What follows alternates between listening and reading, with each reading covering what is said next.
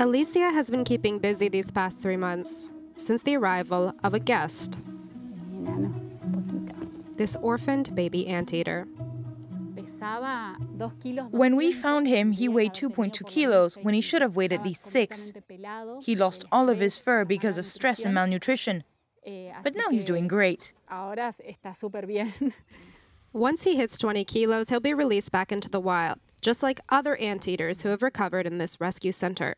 The success rate is impressive. Some 80% of the anteaters brought here thrive when they're back in the wild. Once they are 10 months old, they don't want us to approach them or have physical contact with them anymore. So we keep our distance, we bring them food without entering their enclosure. That's why this species has spectacular success when it's reintroduced into the wild.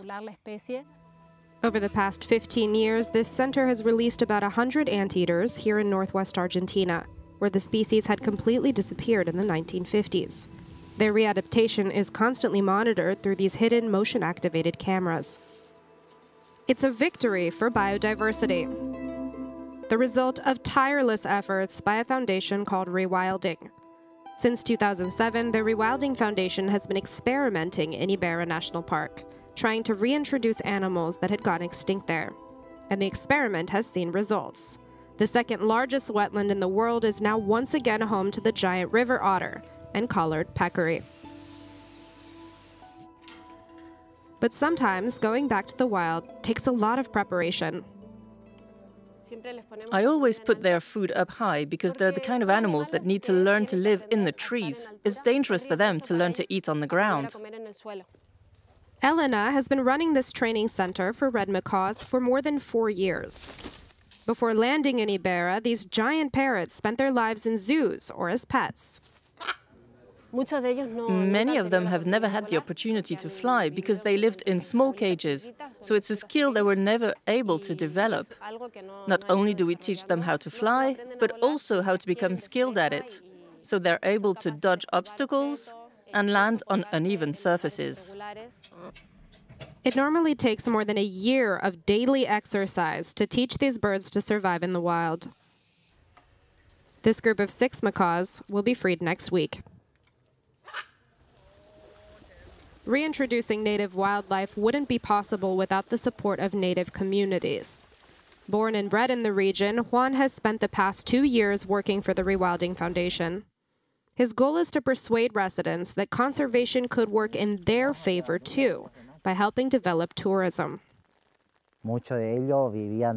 Before, most locals made a living by poaching, and now they realize that a living animal also has a lot of value, so it's not necessary to kill it.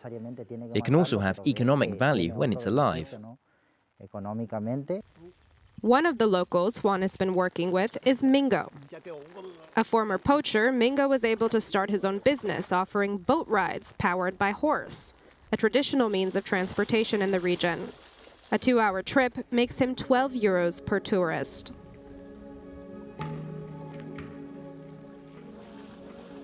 After winning over local communities, the Rewilding organization set a new, more ambitious goal: the reintroduction of an icon that's been extinct in Argentina for more than 6 decades due to hunting and deforestation. Last year, in 2021, we freed 7 jaguars. An 8th was released on January the 1st, 2022. It took years of work to get to this moment. Far from the commotion of tourist groups, this private enclosure is occupied by a 6-year-old female named Malu, who was brought over from Uruguay. Malu is an animal that comes from a zoo, so she's had a lot of contact with humans. That means she can't be released, but we can breed her, and her offspring can be set free.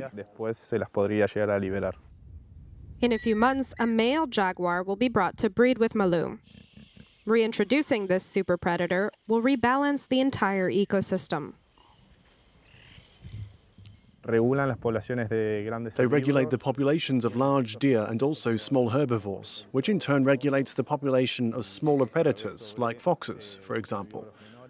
All this will also have an effect on the diversity of vegetation and the quality of the soil. Once she gives birth, Malu and her cubs will be moved to a larger enclosure so she can teach them to hunt, far away from any humans. After that, the young jaguars can be set free. All these conservation efforts have already borne fruit, turning the Ibera Nature Park into Argentina's biodiversity champion.